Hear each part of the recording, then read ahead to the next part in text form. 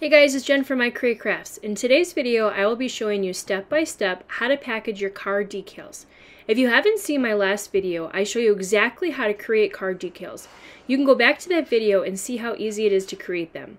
I will also leave a link in the description below to that video. I will leave all my supplies in the description below, and as always, if you have any questions, please leave them below and I will get back with you right away. Now let's get started.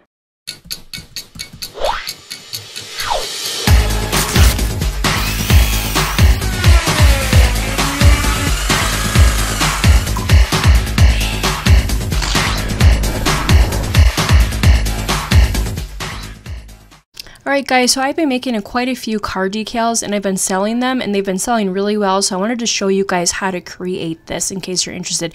If you're interested in learning how to make card decals, go back a video and I show you exactly how to make the card decals. This is just going to be a video on how to package them. So I have this here, how to apply decal. I love this because it tells the people step by step how to do it. And I'm going to show you where I purchased this from. So I purchased this particular SVG file from Etsy. It's a printable how to apply a decal. I love it. For $1.69, I was going to save myself some time so I didn't have to write it all out myself. So there's a few things that you have to do with this. I'm actually going to make this just a little bit smaller that we can see it on the page.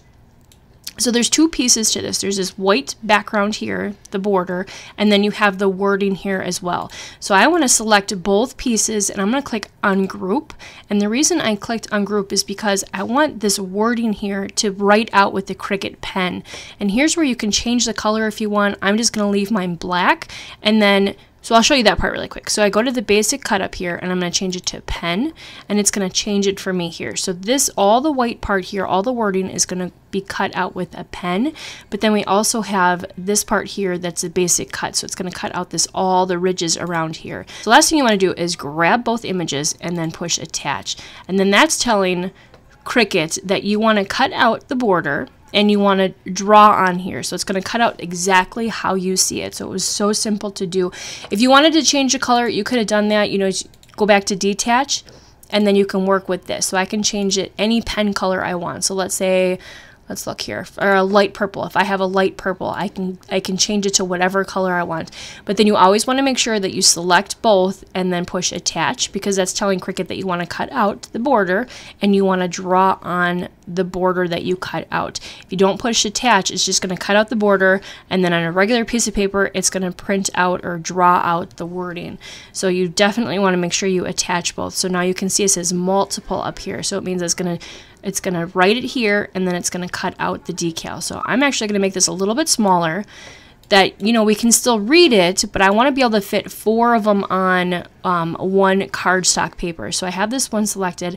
I'm going to push duplicate 3 more times that we have 4 of these. I'm going to try to cut out 4 on one piece of cardstock. Perfect. So I could actually make it just a little bit bigger. You just want to make it big enough that you can read this. So depending on like what size your decal is, if it's really large, you can make these larger. If it's smaller, you can make it a little bit smaller, but you always want to make sure that you can read it. And I actually did push 5 on accident, so we'll just skip this one. So I'm just going to show you how to do this one. So I'm going to push the continue button, and then I'm going to show you which settings I use. So when it comes to here, these are my base materials that I use all the time. These are my favorite ones. So I'm going to be actually using this heavy cardstock. I like to use a really thick stuff. So I'm going to push on that. And then it's going to tell me to put in my fine point blade, which I always have in, and then also load my purple pen. I'm actually not going to be using purple. I'm just going to use black, and then I'm just going to use miscellaneous pieces of cardstock paper. So you can change it whatever color you want. I'm just going to be using, I think we'll try blue, pink, and maybe a green color, and then I'm just going to use a black pen.